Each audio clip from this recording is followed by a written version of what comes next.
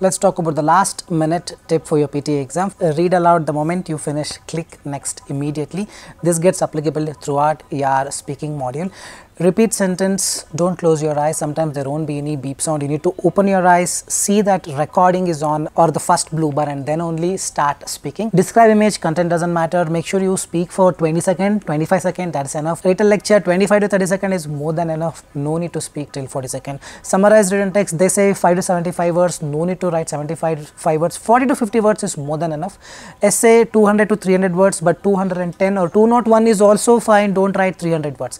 When it comes to reading, choose single, choose multiple answer, just skip it. They are not important. Reorder, don't give more than 1.5 minutes. It is not important. Focus on reading, fill in the blanks, and reading, writing, fill in the blanks. Listening module, summarize spoken text. They say 50 to 70 words, but 65 words or 68 words you write. Choose single, choose multiple, select missing word, highlight correct summary. You can just skip in the listening module.